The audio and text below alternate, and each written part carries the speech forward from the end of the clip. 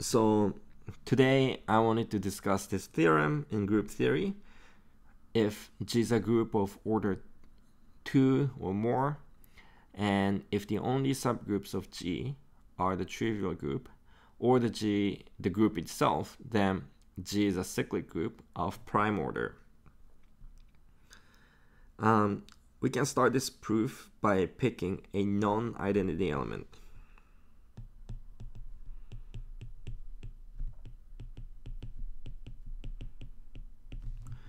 And this is always possible because G has at least 2 elements, and then there is only one identity element.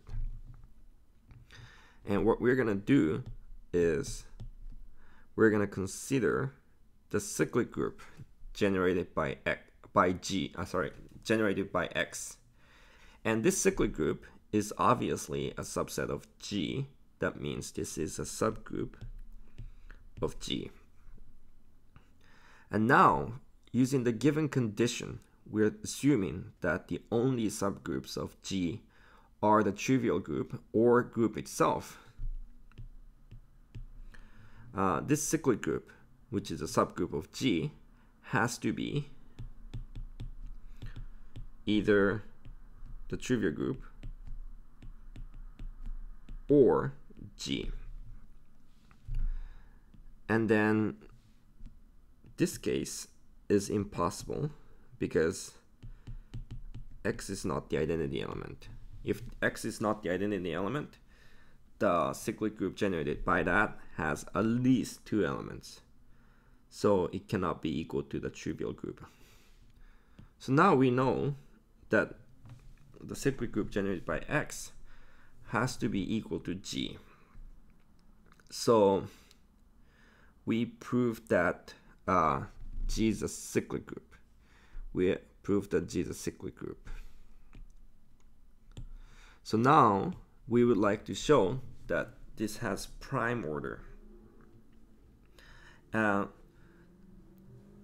One problem is that we don't even know if G is an infinite group or not.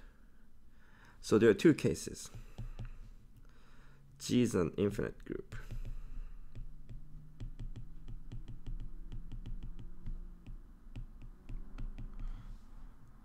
If G has an infinite number of elements, and then we were considering the cyclic group generated by X. So now let's think about X squared.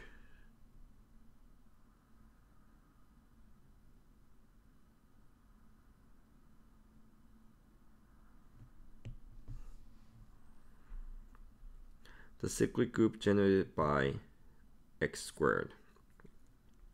So because the cyclic group generated, actually let's go back one step. Since the cyclic group generated by X is G, which has an infinite order, the order of X is infinite too.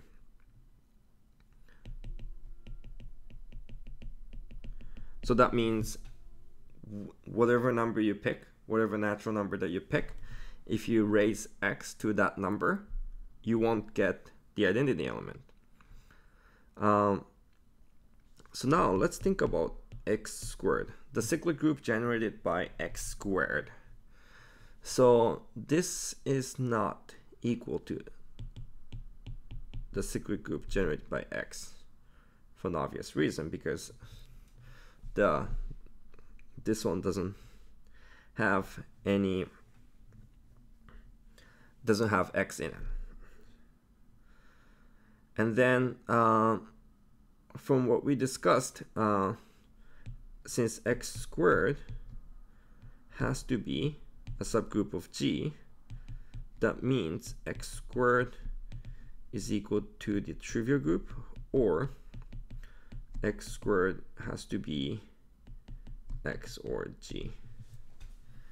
And then neither of them is possible because X has an infinite order. So the cyclic group generated by X squared cannot be the trivial group. And then the cyclic group generated by x squared cannot be equal to the cyclic group generated by x, because this one does not contain x. Doesn't.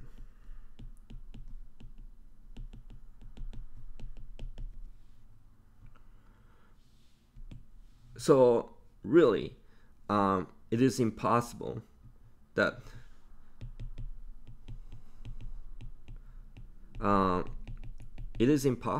G has an infinite number of elements. G is really just finite. Given these conditions, that G has at least 2 elements, and then the only subgroups of G are the trivial group or G itself. Given using these 2 conditions, we can prove that G has to be a finite group. So now G is finite. This case. Now what we want to show is that we already proved that G is a cyclic group, so we want to show that the order is prime. So suppose that D is not. Suppose that the order is not prime.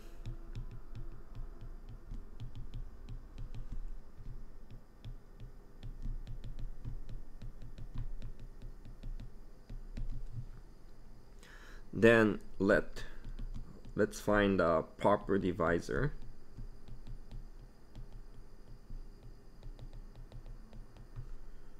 of the order of G. And then let's consider a cyclic group generated by x to the d. So this one has the order that is the order of G divided by D, which is strictly less than. So this number is at least more than 1, and then strictly less than the order of G. However, x to the D is a subgroup of G. That means x to the D has to be the trivial group, or the group itself, which is a contradiction because the order of x to the D has to be at least 2 and strictly less than the order of G, which is a contradiction.